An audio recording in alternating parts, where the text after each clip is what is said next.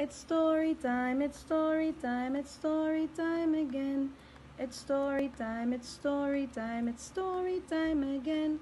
It's story time, it's story time, it's story time again.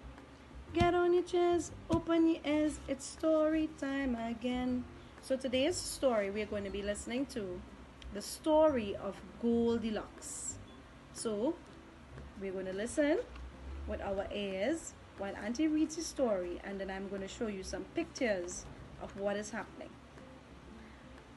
Once upon a time, there were 3 bears who lived in a house deep in the forest. There was a great big and gruff bear. There was a gentle middle-sized bear, and there was also a dear little bear. One fine morning, Mommy Bear made some porridge for breakfast. She poured it into 3 bowls. So here we have Daddy Bear, Mommy Bear, and Baby Bear. And this is the porridge that Mommy Bear made, and she has 1, 2, 3 bowls in which she poured them in. She poured it into 3 different size bowls to cool. The 3 bears then set out for a walk in the forest. While they were gone, a little girl named Goldilocks knocked on their door. She had been out gathering flowers. When nobody answered, she peeped inside the house and saw the 3 bowls of porridge on the table. Goldilocks was very hungry. She tasted the steaming porridge in the big bowl. It was too hot. She then tasted the porridge in the middle-sized bowl.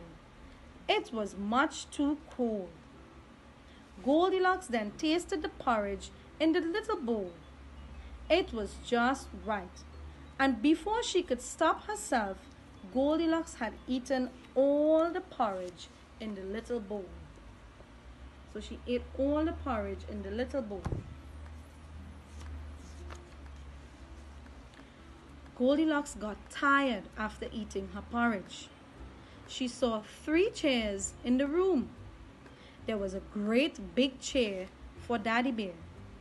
There was a medium-sized chair for Mommy Bear. And there was a little chair for Baby Bear. Goldilocks sat down on the big chair, but it was much too hard. Then she sat on the medium-sized chair, but that was far too soft. When Goldilocks sat on the little chair, it was not hard or it was not soft. She found it was just right. So here is Goldilocks sitting on the big chair where she found it was too hard. Sorry, this is the big chair that was too hard. This is the chair that was too soft. And this chair was just right.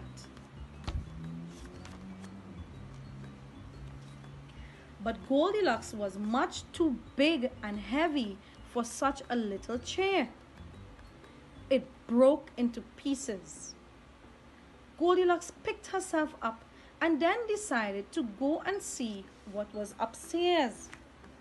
So here we have the little chair that was broken, and she's now going up the stairs to see what else she can find. She found 3 beds. Goldilocks was now very sleepy. So she tried to climb on the great big bed, which belonged to Daddy Bear. It was too high. Next, Goldilocks lay down on the middle-sized bed, which belonged to Mommy Bear. It was very soft, and she sank down much too low. Oh, yawning, Goldilocks climbed into the little bed which belonged to Baby Bear. She found this bed was very cozy and snug and felt just right. Goldilocks was soon fast asleep, so she did not hear the 3 bears come back home. So this is Goldilocks here sleeping on Baby Bear's bed. Papa Bear looked into his big bowl. "Somebody has been eating my porridge," he growled. Mummy Bear looked into her medium-sized bowl, with the spoon still resting in it. "Somebody has been eating my porridge," she said in her middle-sized voice. When poor Baby Bear looked into his little bowl, he found it was empty. "Somebody has been eating my porridge," he cried in his little squeaky voice, "and it has all gone." Papa Bear went to his big chair. "Somebody has been sitting in my chair," he growled in his big deep voice.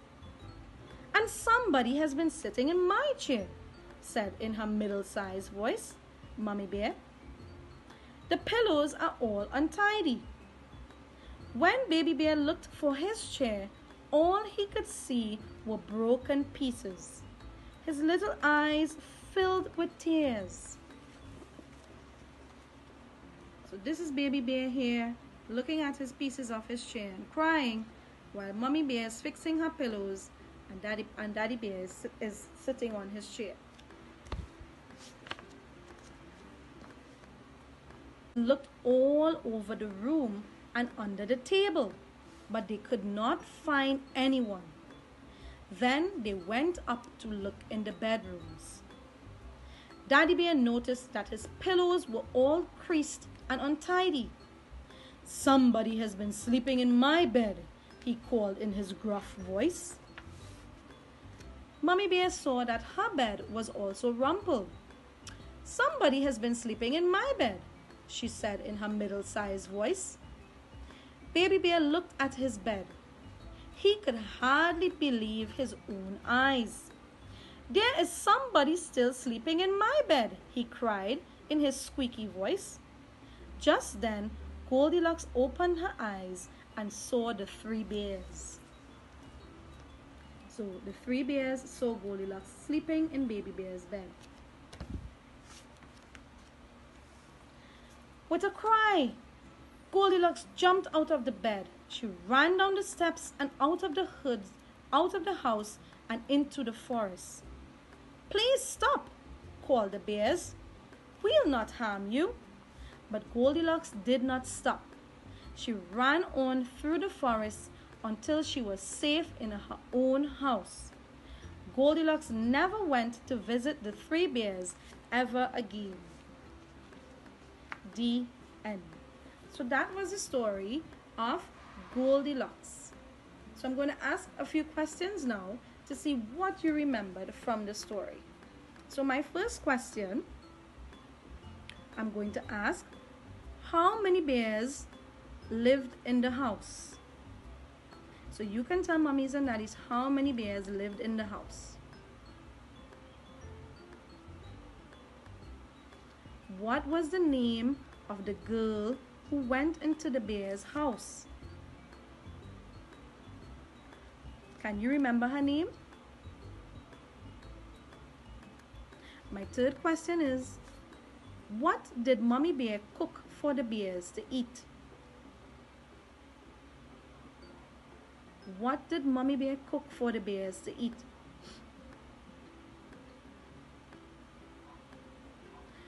And my fourth question for you today is from our story. Which bed was Goldilocks most comfortable sleeping in? Did she feel comfortable in Mummy's bed, Mummy Bear's bed,